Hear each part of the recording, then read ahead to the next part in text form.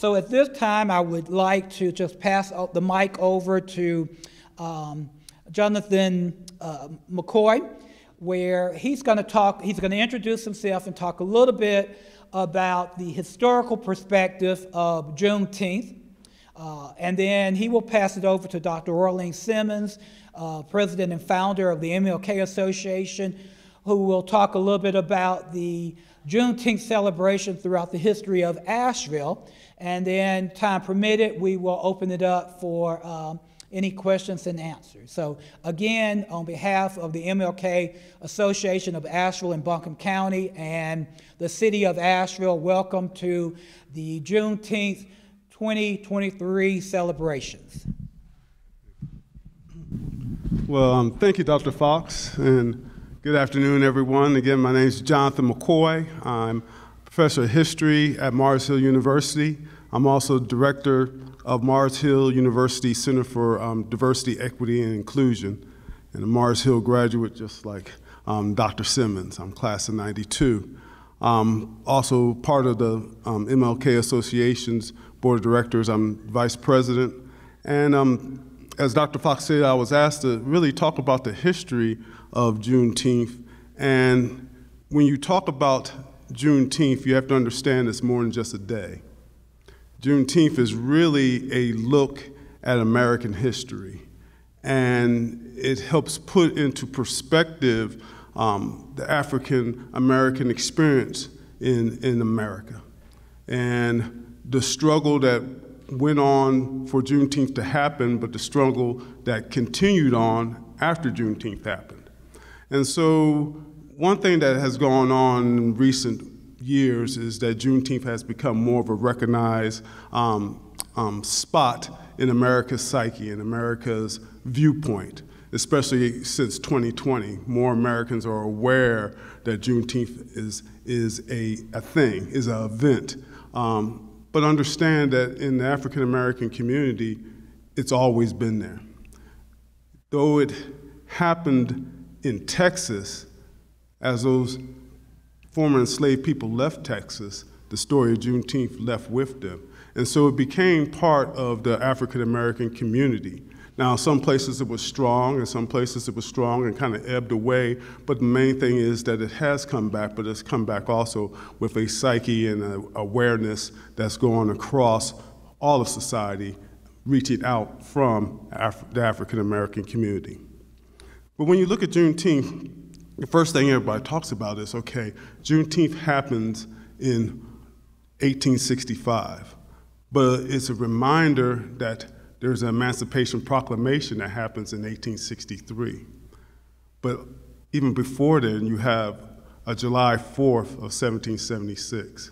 So first of all, you have that July 4th, Independence Day, where you have this Declaration of Independence and this embracement of freedom, but there's an understanding that it was not freedom for everybody that was in the United States, namely those that were enslaved, namely black people.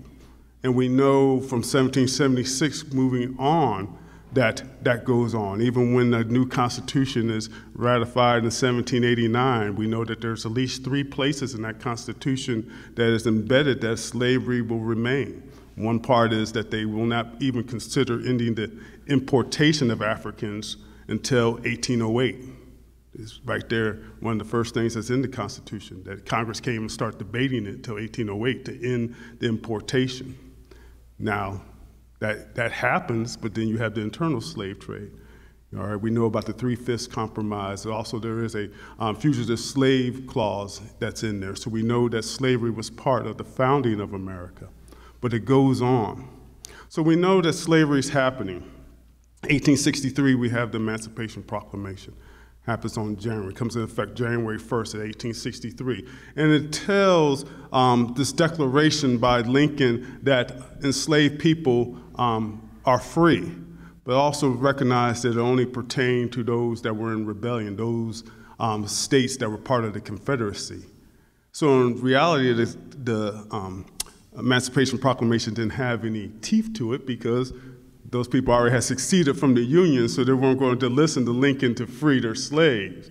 And so that was one thing that as the war continued and as the Union starts going through the South and taking land and territory, one thing that the Army had to do was declare that proclamation, inform those former enslaved people that they are free.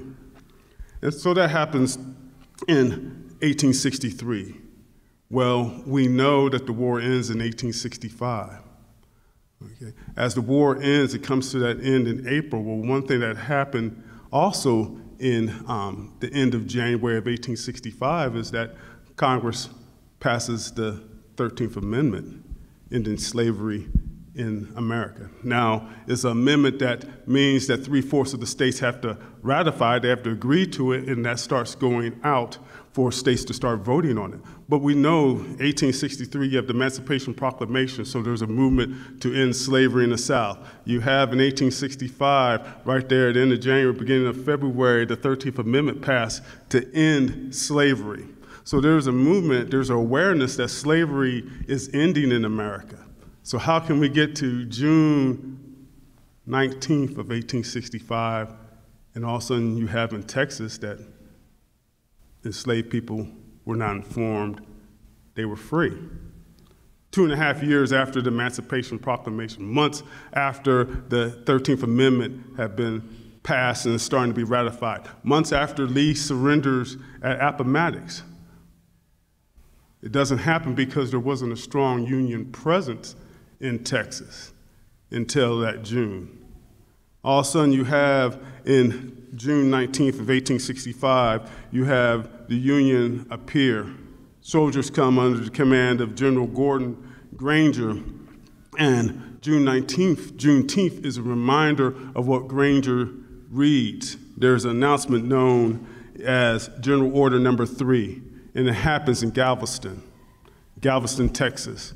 And General Order Number 3 reads, "The people are informed that in accordance with the proclamation from the Executive of the United States, all slaves are free.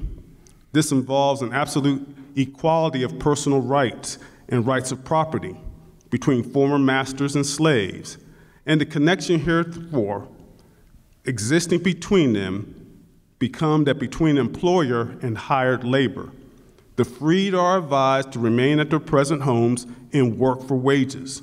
They are informed that they will not be allowed to collect at military post and that they will not be supported in idleness either there or elsewhere." So they're informed that they're free. Those that are enslaved are now informed on that Juneteenth goes out. Two main things, if you read writings or memories of those enslaved people as they get this freedom, one thing that they knew was stressed by the Union: don't work for free. Get paid. It says there in the announcement, you are now entitled to pay. Now, it doesn't say how much you're supposed to be paid, so, again, you can be paid 50 cents, hey, you're paid. You might be working work that's worth like $5, but you get 50 cents, but they were paid. Also, they were supposed to stay where they're at. So they were supposed to stay in place of the places where they had had a lifetime of trauma. Stay in place at those plantations where they had been enslaved, but now they're supposed to be treated as free people. Well, a couple things happened. A lot of the former enslavers were slow to tell them even of General Order Number 3. You could read accounts that those people enslaved in Texas were still hard pressed to find out they were free until after the harvest time. Enslavers wanted to get that last bit of free, easy labor. And so it's June, remember harvest, most harvests don't happen until the fall. So some people were still, though they were told June 19th, some people still didn't get their freedom until October. Also, the other point in the order was that they were supposed to remain on the plantation. Well, the former enslavers found that was hard to do. There was what is known right after Juneteenth as the scatter. People said, okay, we're free, I'm getting out of here. And they ran for it. They left the plantation. Some went further into Texas looking for jobs. A lot of them started to go up north looking for jobs, but also most of them started to go and try to find their loved ones that had been sold away to other plantations. And you find that throughout the end of the Civil War, not only in Texas, but throughout even North Carolina. You can see, if you read newspapers at that time, also there are all these advertisements of, I'm looking for my son, I'm looking for my wife, I'm looking for my husband. He goes by his name of Jim, John, Sally. Last time I saw them, they were wearing a plaid shirt. I know they got sold to a plantation down by Greenville, South Carolina, to a man named Johnson. Has anybody seen them? You see those advertisements going out. So the scatter was also trying to find a way to reconnect with family that had been lost, that had been sold away. And so you have all that happening.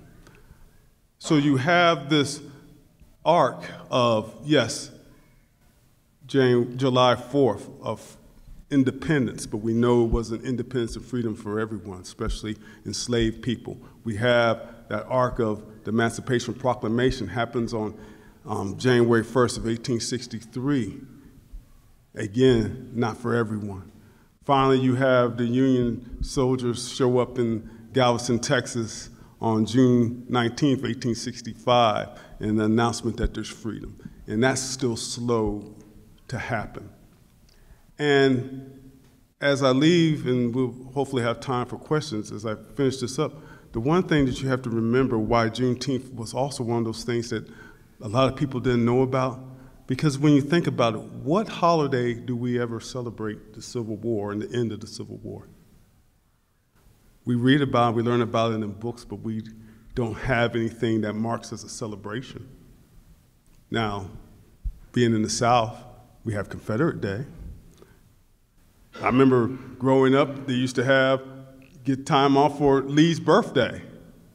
But we never had a thing of, here's the end of the Civil War, the freedom of enslaved people. Juneteenth has become that holiday now since it was passed in 2021, in 2022, and now in 2023, it's trying to be this recognized thing.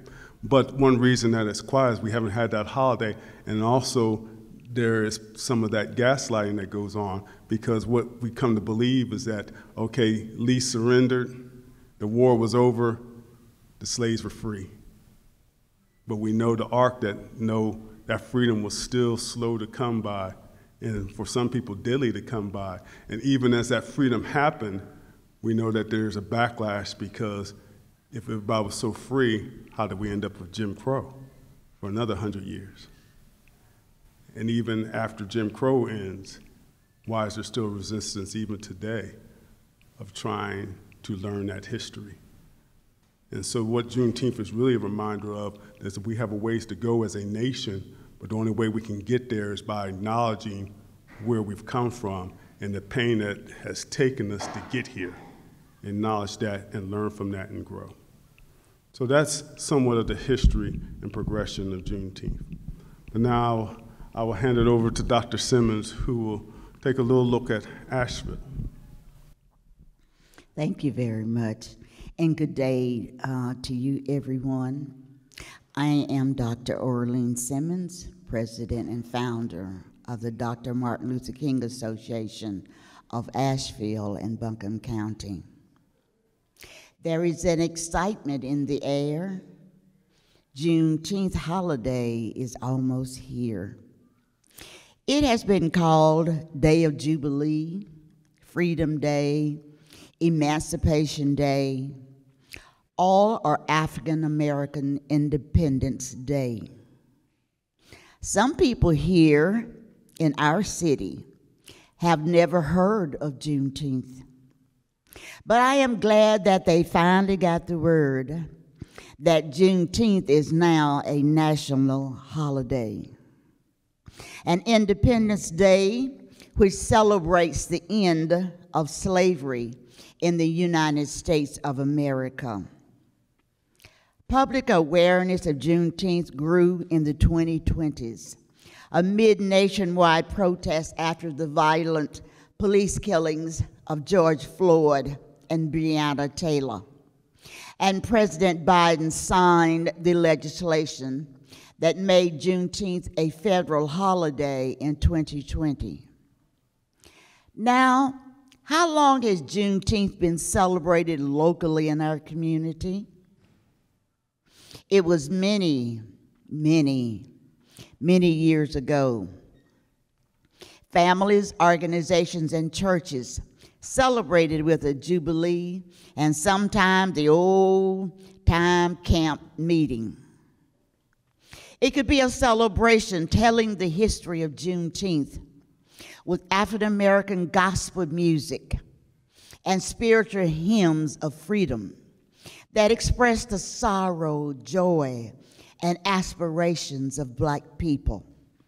You could hear songs such as "Swing Low, Sweet Chariot, Coming Forth to Carry Me Home," "Kumbaya," "Oh Freedom over me. Before I be a slave, I'll be buried in my grave and go to my Lord and be free." That was a gospel trained with "She's Coming, Get on Board, There is Room for Many More," and "I Am Free" are just a few of the songs to mention. And of course, the Negro National Anthem, "Lift Every Voice and Sing." The last verse, sometimes used as a prayer. It reads, and if you would like, please remain seated. "God of our weary years, God of our silent tears, Thou who has brought us far on the way, Thou who has by the might led us into the light, keep us forever in the path we pray. Lest our feet stray from this place, our God, where we met Thee. Lest our hearts drunk with the wine of the world we forget Thee. Shadows beneath Thy hand, may we forever stand, true to our God, true to our native land."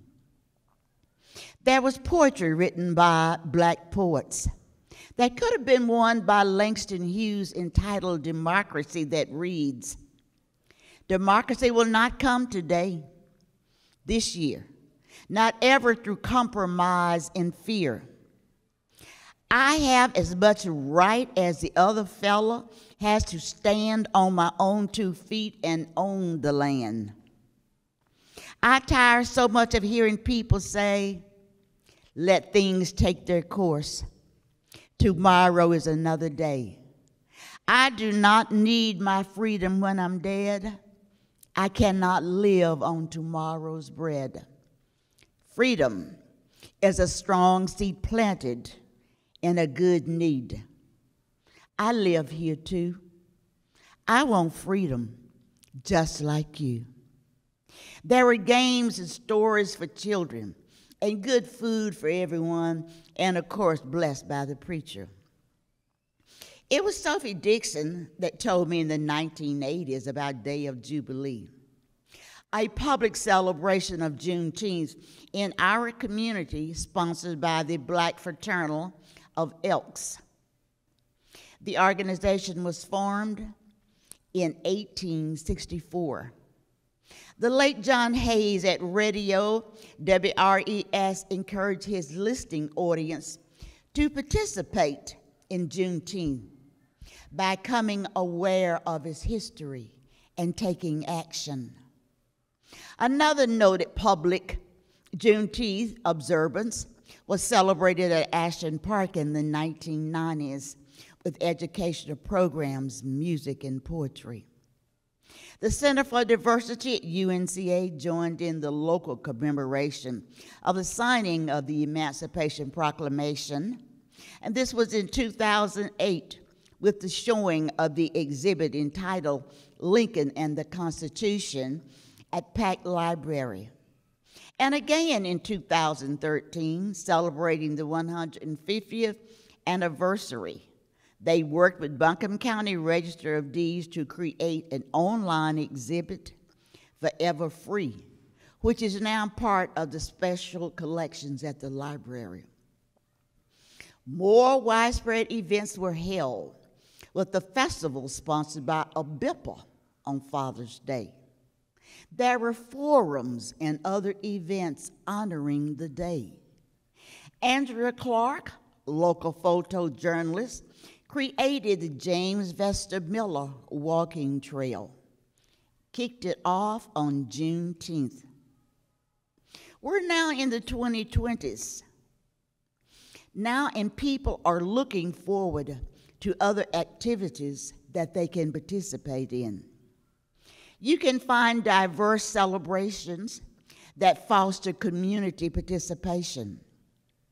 Aisha Adams commented that, "We love that Asheville is filled with so many allies for freedom.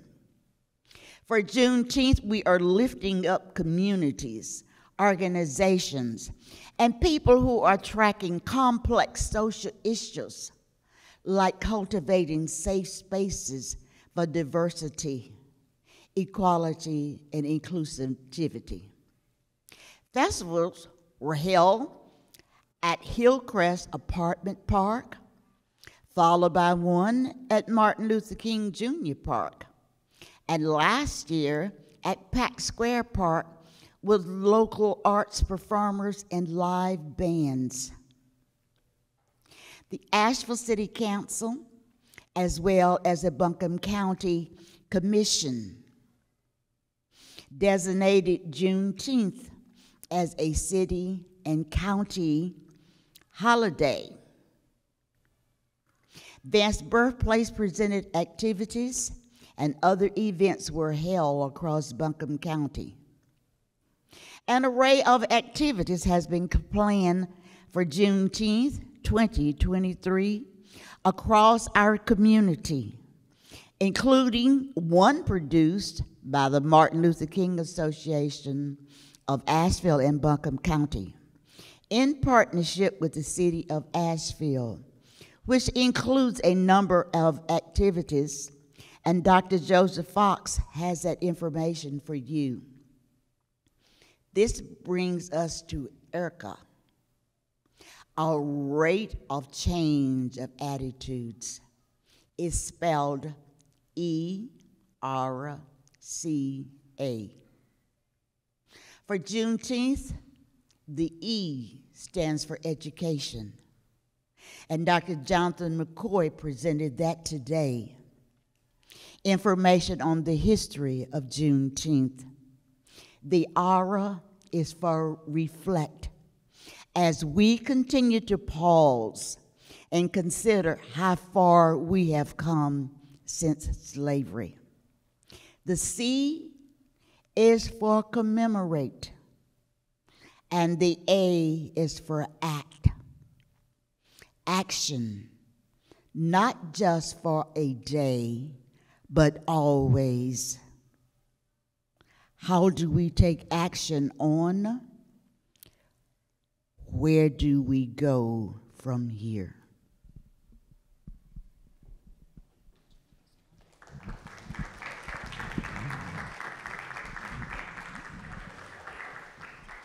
Before we open it up for questions, I do want to recognize our sponsors, and that's why we're able to do all 5 Lunch and Learn for free.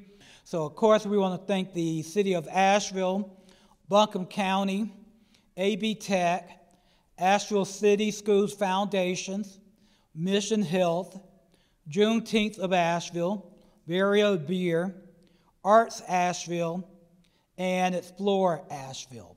I don't think I left anybody out. So what we're going to ask folks to do, since we're recording this, if you have a question for our panelists, to kind of come to the front and speak in your outdoor voice so that we can pick it up. We're going to ask our panelists to kind of repeat the question before answering. And I guess that means we'll open it up. Does anybody have a question about Juneteenth or anything, I guess, kind of pertaining to even just that history in general? Hey y'all, my name is Drew Ball. I live over on the other side of Sweeten Creek. Thank you for your remarks today. I was curious if you could talk a little about the more recent push to recognize Juneteenth that has led to the federal recognition in recent years, and kind of maybe some of the social movements that have happened recently, or maybe kind of behind the scenes organizations, what was happening on Capitol Hill to finally recognize this as a federal holiday. As been stated, there's always been a push, and it seems like for so many black people, they were so much connected into the church, which was a part of their community and a place where so many meetings were held. And they talked about, in talking about freedom, and talking about a big push for this to become a holiday. And I think I mentioned, and I want to repeat that here, it was at the beginning.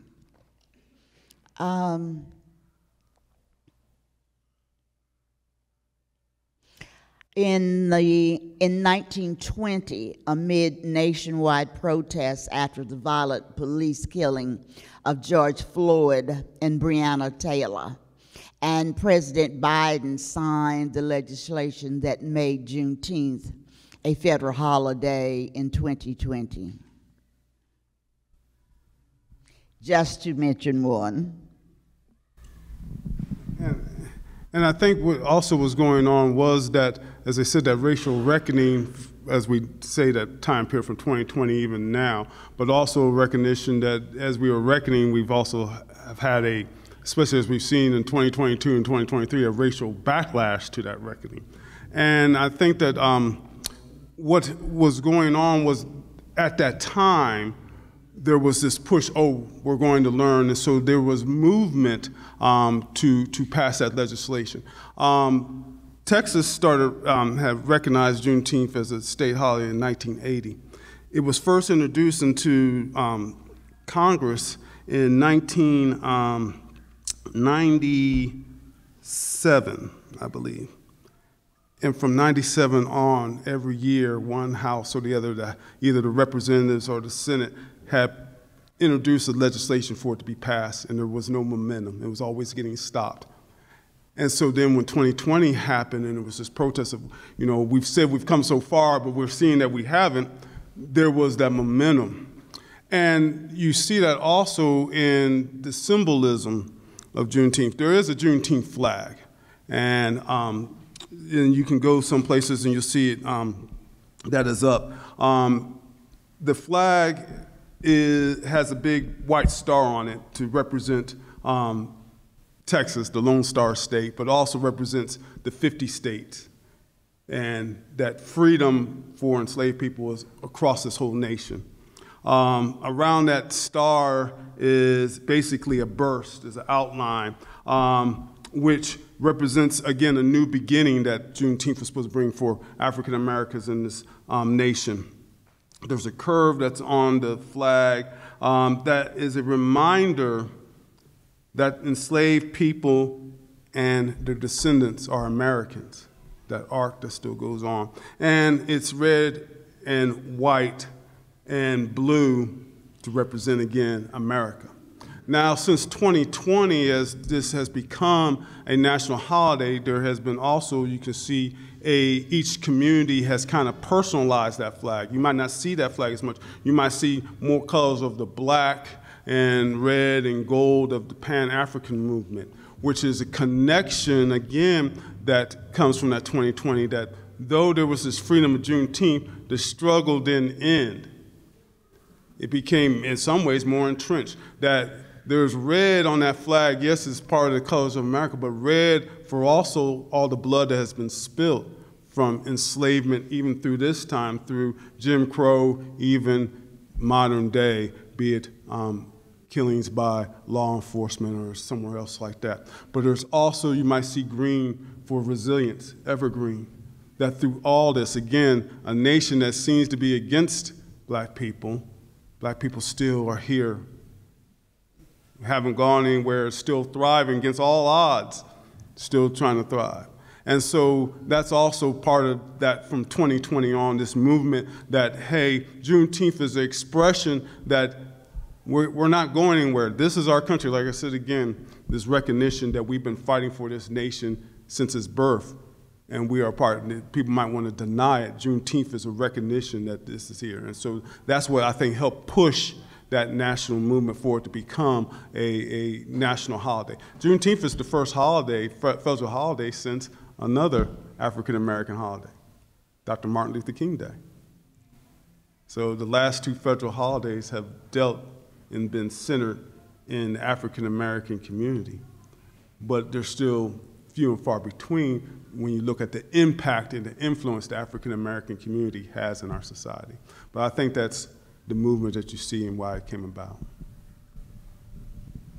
Hi, my name is Lady Montgomery.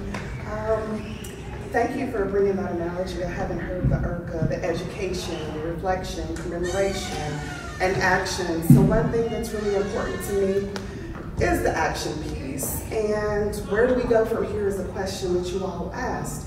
And so there's some key words that I heard you all say: recognition, acknowledgement, resilience of Black people. Do you feel we can leverage Juneteenth to support the reparations movement that has occurred nationwide and here in Asheville? And if so, what would be your suggestions on where do we start? I think it centers on education. The reparations, again, first of all, there's power in words. Just like we know that words will be co-opted. Okay, if you study, we know the history of the word woke in the African-American community. Leadbelly does a song talking about the Scottsboro boys who are wrongly arrested and jailed because it's assumed they've done something, basically assault on a white woman. And so the whole thing of woke is reminding Black people as you travel through the South that you better stay awake to the threat that you live in. I mean, that's the whole thing about the Green Book. Again, where can you stay, where can you go? So as I get to reparations, you get, again, that co-opting of words. A lot of times, again, there's this belief that, okay, you know, Black community is looking for free money. No, we're looking for a way that you will reverse the policies of basically redlining. You know, when you have communities that people get pushed into and not allowed to buy into different policies by banks that don't give loans. Again, the whole idea goes into, first of all, educating people about this history and starting to be able to move the needle that there will be legislation, which means that then you will have government backing to enforce change. If you're going to have in the redlining, that means you have to have laws that are written down that are going to be enforced that's going to make sure that people follow it and not just talking about it. So again, it has to be education. And that's why I say Juneteenth is one of those big gaslighting things because again, people want to say, oh, well, slavery just ended. Well, no, why did they deny the freedom to the slaves? They knew slavery was ending in the nation, they denied it, they gaslit. And we see that today, and what it goes with education. That's why you have things like book banning. That's why you have trying to take out sections of textbooks. That's why all of a sudden if this idea that we're not united. If they can overturn Roe v. Wade, what's to say they can't overturn Brown versus Board? They're both presidents. You know, so if they can do one, what they do. If they can write laws that start to limit accessibility for people in the queer community, why can't they do the same to people in the African-American community? So the education has to be that how this unity of equality happens. And so when you start looking at the power of the words, it comes back to the education of what is the heart of the word, what does it really mean, and when people understand that, then they can start fighting, they can start actually voting and showing up at committee and community and commission meetings and saying, hey, wait a minute, this is the way we want our community to go, and know that they're saying it from a place of informed knowledge and not just emotional knowledge, but it has to be a thing that gets embedded. So I think education is the way to help start pushing, intentional action. I hope that answers your question. This education that you're speaking of, can it happen in our local school systems? And if so, is there information given by, say, your association for teachers to use? I think there's something that we are being faced with today, as Jonathan mentioned about banning the books. Do we teach Black history in school? Is it too emotional for some students, and particularly white students, to learn about slavery? We're being faced with that question today, and I hope that more and more people will start to speak out on a program that we can teach children in the schools. It's possible that the Martin Luther King Association can design some kind of program for schools if they would be open and acceptable to that. I do remember when we first started celebrating Martin Luther King's birthday here, the schools were eager to invite us in to talk about Martin Luther King and the civil rights movement. We do not receive that many invitations now because the schools are now imparting that some of that information to the children. Even though we do a scholarship program and we give scholarships to outstanding high school seniors to further their education, and one of the things that's required is that they have to do an essay. And that always pertains to Martin Luther King and his work. We, as an association, will continue to find more ways and avenues to spread our education, and hopefully that will be in the school system. And I think also one thing that we have learned coming as we work through COVID, that there are more resources that are available online. A lot of schools are starting to realize, especially in higher ed, about open resources that are free. So I think one thing that we as association can help is creating a database. Here are lessons, writings, books that are available online that deal with these subjects. In reality, can it happen? Can change really happen? Yes. I say this, I guess I'm optimistic, I'm a pessimist. So I say this in reality. This is what I say all the time, and so I stand by it. Change will happen when more people feel the pain. And when I say the pain, the realization of how dangerous ignorance is. It's what people in Utah are learning right now. They're banning the books, and now they're mad if you go read. They're mad because now the Bible's been banned in schools. Because somebody said, well, when you read the Bible, it has all these objective things, and so they banned it. So now they're like, wait a minute, we didn't want that banned. We wanted all those other books banned. It's like, oh, well, it's what they're realizing in Florida. They passed an anti-immigration law. And so now all the people that have been working in construction and hotels and everything else, all of a sudden, you just saw the past 2 weeks, Republican lawmakers down in Florida are trying to meet with people that are part of immigration groups and trying to get them to go out and convince people that might be there illegally or trying to immigrate, don't leave Florida. because now they need them to work, because all of a sudden all those jobs, all those things, all that money is being lost. Oh, they're starting to feel the pain. So now it's like, oh, wait a minute, we're all in this together. And that's what's going to bring the change. You can go and you can fuss and yell at the school board and we want to do all this, but also when you start to realize that, wait a minute, this is affecting my child too, and now I'm cutting off my nose to spite my face. Now, wait a minute, I might be more open to change. And that's really when you go back to that Montgomery bus boycott. They didn't want the black folks, they didn't care about them not riding the bus until they weren't riding the bus downtown and spending money. They tried to find all these different ways to force them to get on the bus so they can make money.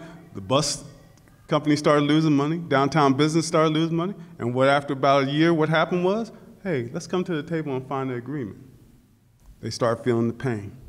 And unfortunately for humans, and unfortunately for our nation, when more people feel the pain, when they finally realize that those them that you're pointing out, you know, like we used to say, you're pointing one finger, you got 3 pointing back at yourself. So all those thems you're going after, you're really talking about yourself. When everybody starts to feel it, then the change happens, because then they realize we're all on the same boat and we need one another instead of trying to cut each other out.